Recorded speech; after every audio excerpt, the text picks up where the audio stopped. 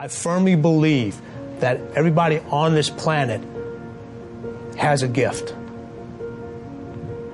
It's your job to figure out what that gift is. Then it becomes your job to decide whether you're going to act on that or not. Everyone sees the work that you put in, but it's what you don't see is going to determine how far you're going to get. Action is what builds confidence. It doesn't start with belief. The real way for most of us is not to wait to believe, but to push ourselves to act, and through the action you will build the belief. All the time people say, oh, look in the mirror and you'll see why you're not succeeding. I don't believe that. It's what you don't see in the mirror. That's what's holding you back. It's what you're not willing to see is why talent is not enough. And when you finally see it and accept it and decide to work on it, then you can take that next level.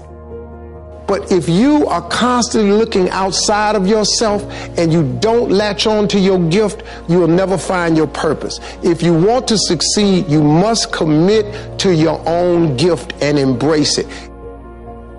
Now, this is how you know you're not living in your gift. If when the alarm clock goes off in the morning and you ain't happy about it, you ain't doing what you want to do. See, you fighting upstream. You're going against what God created you for. If your job makes you sick to go to, if you're unhappy with waking up to go to where you got to go, it's because you ain't living in your gift. Some people are born to be teachers, caregivers, nurses, babysitters. Those are gifts. If you're living in your gift, you're cool. It's just if you ain't. If you fry chicken better than everybody else, you should be somewhere frying chicken. If you do hair better than everybody else, you should be somewhere doing somebody's hair. Those are gifts. Telling jokes was a gift. They're just not just running, jumping. If you paint, you should be painting. If babysitting is what you really do, you should be babysitting. You're doing anything. If you fix cars, you work with your hands. You're supposed to be working with your hands. You do anything else, when that alarm clock go off in the morning, you ain't gonna like it. Now, if you waking up, you going down there, they ain't paying you what you want. You hate your coworkers.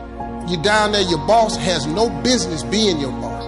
I just never thought that anybody should be in charge of me. I always saw myself free. I just want to come to work. This is all I want to do. Bishop Jake said this, that I would hate to die and never do the thing I was born to do.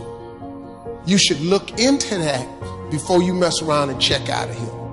I think everyone can always, brush up on their technique. It is, what we do is takes a lot of research. If you really want to inhabit a role, it takes a lot of work and training, and I think it's incredibly important to constantly, no matter how successful you are, it's incredibly important.